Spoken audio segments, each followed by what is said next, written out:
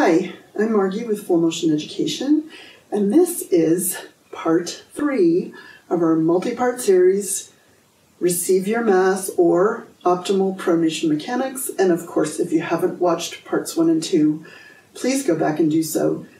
I highly recommend that you get bomber solid with the preceding parts before you try to progress this exercise.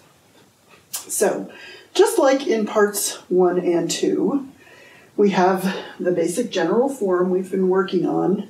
I'm not going to review the general form in this exercise. I'm going to assume that by now you wouldn't even be trying part 3 unless you were bomber solid in part 1 and part 2. So part 3, we're going to be focused on, I just want to remind you, in pronation mechanics, the foot lengthens. The tissue on the bottom of the foot lengthens and the foot widens. So we're just going to be focused on a feeling of length of the tissue on the bottom of the foot and the whole foot lengthening. So you're going to come into the starting position this time. Just take a step forward. You don't have to lift the back heel because I'm actually going to have you lift the front forefoot. You can't really do that. Well, you can, but it's a little crazy with the back heel up. So it's a slightly different getting into the starting position, and then it'll look the same. So you're going to just take a step forward, and then I'm going to invite you to lift your forefoot of the front foot.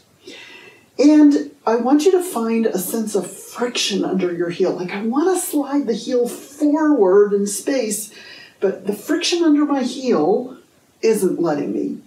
So now that you've found that friction, like I can't slide the foot forward, the friction is preventing me. I want you to, as you bring your mass forward, traction off that friction and really see if you can feel a sense of length on the tissue of the bottom of the foot.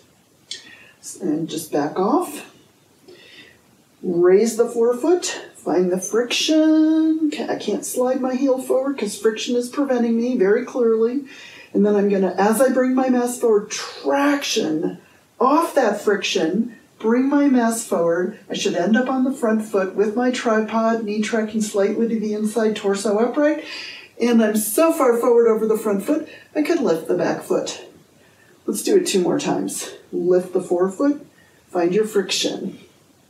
Traction off that friction as you bring your mass forward, feeling a sense of length in the tissue on the bottom of your foot.